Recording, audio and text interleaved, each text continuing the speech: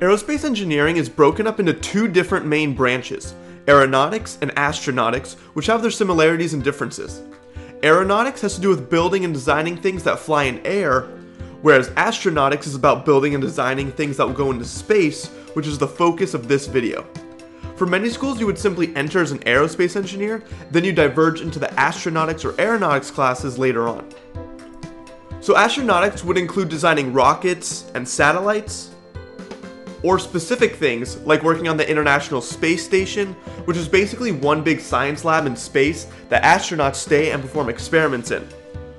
Or maybe the Mars rover that is gathering data from Mars without the need for a human to be there. Now, rockets are made in order to launch space shuttles and satellites into space. Then, for example, those satellites are used for a variety of things, including providing television signal to our homes, taking high-quality images of Earth, forecasting weather, locating our position through GPS satellites, taking scientific data about our land, oceans, or atmosphere, or even for military purposes like reconnaissance, or communicating securely with our troops halfway across the world. In fact, there are over 2,000 satellites currently in orbit, so you can see how astronautical engineering is an important and active field. Now, like I said, astronautical engineering is a branch of aerospace, but within that branch there are many components that you would focus on even more. Remember, spacecrafts are really big, so it takes a lot of people, all with different specialties, to create one. Some of the common subsystems and components I'll cover are propulsion, structure, thermal, attitude determination and control, guidance and navigation, and communications. Now, propulsion, of course, has to do with the propulsion system on the spacecraft that provides the thrust. There aren't too many propulsion methods, but it's all about knowing when to use one over the other and accounting for all the little details. For example, launching a rocket uses a solid fuel, kind of like gunpowder, which is a powerful type of propulsion to overcome gravity on the spacecraft. But if the spacecraft is in orbit, you might need it to change to a different orbit, so you need to determine what propulsion and how much of it is needed to provide the change in velocity that you want. Or in deep space, one method you could use is electric propulsion, which is weak but very efficient. Other details would include shaping and determining the material for the nozzle, sizing the tanks that would hold the fuel, and figuring out how much thrust a certain method could provide. Then structures is about designing the structure of the spacecraft, so actually how it is shaped and how it will stand up to all the forces it's subject to. As you can imagine, just when a rocket is launching, there are lots of vibrations and heavy stress that occur throughout the vehicle, so it's important that everything is designed properly to withstand that. This is also a subsystem that you could see an astronautical or mechanical engineer working on. Thermal is about maintaining heat and temperature properly throughout the entire spacecraft. For example, the electronics, batteries, antenna, and maybe even the people inside the spacecraft need to be kept within a certain temperature. Some components may need to stay colder than others or they will malfunction, so understanding how heat moves throughout a spacecraft is very important. This is something that you could also see an astronautics or mechanical engineer working on. Attitude determination and control is all about controlling the orientation of the spacecraft. Think about the fact that you have to aim a remote control at or near a TV to turn it on. If you just turn or orient it a different way, then it won't work. Well, the same thing goes for a spacecraft orbiting Earth. It may have an antenna on it that has to point at something on Earth to communicate with us.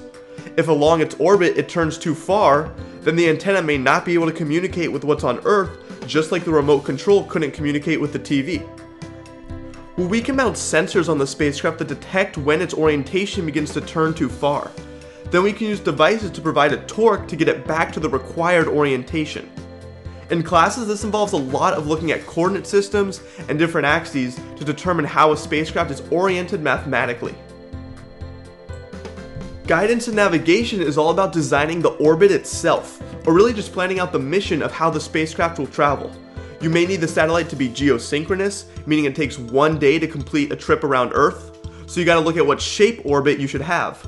Or if at some point you just need to change between orbits, the team would have to determine how much change in velocity there needs to be to do so. And lastly, communications is about wireless communication, so that maybe two satellites can communicate with each other, or a satellite can communicate down to a ground station to provide information, whether it be images, sensor data, or audio from someone talking. I only included communications because at some schools, aerospace students may learn some of it, but usually in the real world, this would be best for probably an electrical engineer or similar discipline. So you may really want to work on rockets and other spacecrafts, but it's not that simple because as you can see, there are so many parts of a spacecraft that need to be included, and people sometimes spend an entire career on just one component or subsystem. Now, plenty of engineers work on spacecrafts, from astronautical engineers to computer scientists and computer engineers who need to create the software that will go on board. But as you can see, astronautical engineers work on the bulk of the spacecraft itself. But what's really nice about this major is that if maybe you don't like propulsion, let's say, that's okay because there are plenty of other subsystems you can work on so that you wouldn't even see propulsion in your career. And additionally, if you really like one subsystem, you could spend an entire career on it. Now, if you did want to work on the entire spacecraft, you could get a job as a systems engineer. These are aerospace engineers that know a little about all the components and subsystems instead of being an expert on one. This is kind of what undergrad will prepare you for. They will teach you about all these different subsystems, but won't go into too much depth. Then in your career, or maybe graduate school, you could go into much greater detail on one of the subsystems you find interesting. Now there are some more that I didn't include, like risk and reliability, safety, testing and integration, and some others, but these aren't so much taught in the undergraduate curriculum, but just note how many parts of a spacecraft you could work on if you wanted. So to summarize everything so far, a spacecraft is comprised of many subsystems and components that need experts in each one of those fields. The ones in green that I'll write are what undergrad will focus on the most. Some schools may briefly go into communication and power, which is why I put them in blue, but not all schools will, and if those interest you, then electrical engineering will be better for you. Systems engineers have to know a little about all these subsystems, which is kind of what school prepares you for, like I discussed. But if you want to design the next breakthrough in propulsion, let's say, that will get rockets to much faster speeds, then you'd probably get a master's degree where you'd focus on the propulsion subsystem. Or you could work your way up at a job where you try to focus solely on the propulsion system itself rather than the other ones. Now your curriculum will be very similar to a mechanical engineer. You will learn a little about everything, including fluids, thermodynamics, circuits and electronics, materials science, programming, as well as take about 2 years of calculus. Also, a little more than half of your aerospace engineering classes will be the same as the aeronautics students. You both take a lot of the same major classes. But then you diverge into the astronautics classes where you learn about many of the subsystems discussed earlier. So you will see plenty of math and labs, but also be ready for a lot of MATLAB. I've talked about this briefly before, but for those who don't know, MATLAB is a program that has a lot of math functions built into it that allows graphing in 2 and 3 dimensions and allows you to mathematically model a lot of systems by coding what you need. Like maybe you'd have to model the position and velocity functions of a spacecraft in orbit around Earth.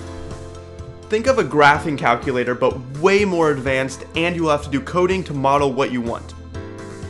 So if you're thinking aerospace engineering will just be hands-on and won't be a lot of computer work, you will be surprised when you enter undergrad. Now lastly, some people may struggle between choosing mechanical and aerospace engineering. If this is you, just realize they are very similar in what they do when it comes to the technical work. They both learn thermodynamics, they both analyze the forces and stress within different structures, they learn material properties, they use MATLAB, they do a lot of math, and so on. But astronautical engineers only apply those things to spacecrafts. Then they also go on to take their classes in the subsystems shown earlier that a mechanical engineering student would not see.